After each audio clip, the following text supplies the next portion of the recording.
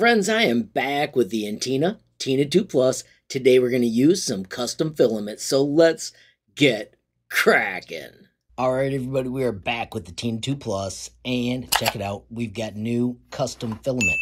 Now Entina did have a sticker that said don't use anybody else's filament. I contacted them, they said it's fine, but they can't guarantee it's going to work. Now I bought a standard 250 milligram roll from a company called Z-Bot. It is awesome, fun silk, but watch this. When I put the 250 gram on here, it slides in and it won't spin. This little adapter is not really built for 250 grams, it appears. It is instead built for the smaller reels that come with the Entina. But of course, friends, I have got a solution. Check it out. I have designed in Tinkercad an adapter that just slides over, gives us a little bit of room, and allows that to sit on there and spin the way you want to. It is super simple. It'll print on this bed, takes less than an hour, and you'll be able to use reels that you get from other companies. How cool is that?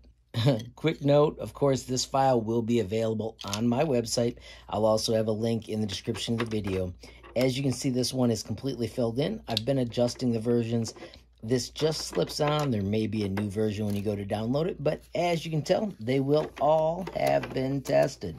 Right now, though, let me walk you through filament changing. We simply move to prepare, press the knob in, and then rotate to change filament, and press the knob again. We want the change filament option, and we're going to choose the PLA option because that's what the printer shipped with.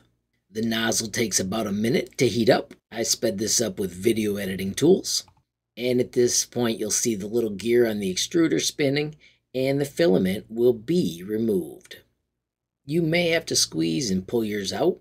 At this point, simply insert your filament. Notice you can squeeze and push that up in, and wait patiently for filament to purge. Notice you continue to let it go until you see the new color come out. You can always click Purge More if you want more purge to come out, or you can finish up by clicking Continue. Our print today is going to be this fantastic Tinkercad turtle. As you can see, this has the parts to make the project. Also, there are notes that show you how to get to the tutorial. Right now, I simply want to export our adorable turtle, so I'm going to click on him, and I'm going to choose Export the STL.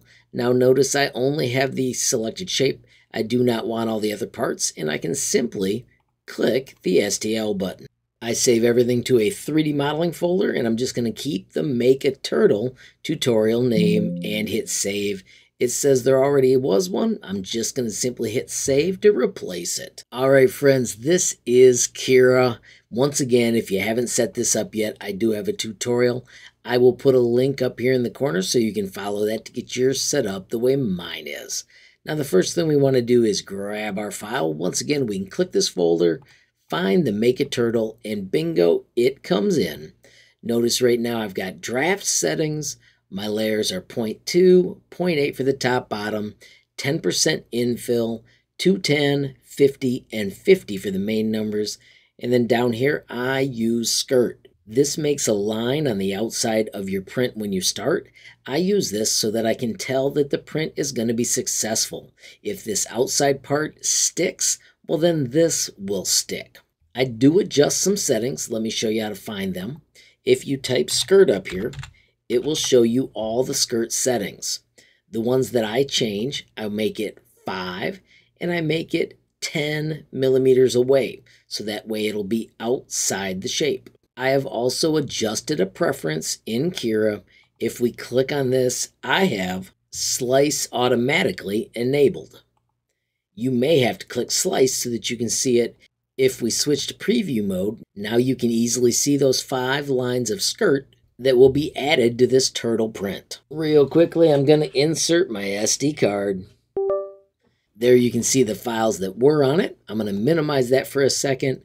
Now this says Save to Removable Disk. It shows it's going to take about 21 minutes. And bingo, we can hit Eject and take it to the 3D printer. Of course, we can start the print by pressing it in, rolling down to Print from TF, and there is the Make a Turtle project. Press it in, and press it in again. Easy peasy.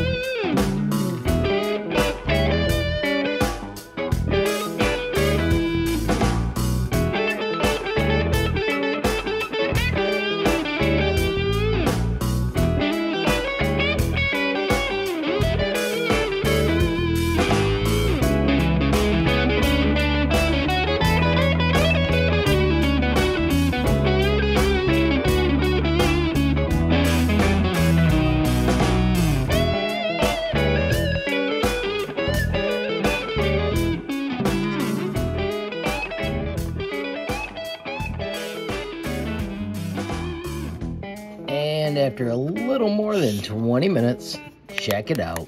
We have got an awesome little turtle created in Tinkercad and printed on the Tina2 Plus. How cool is that?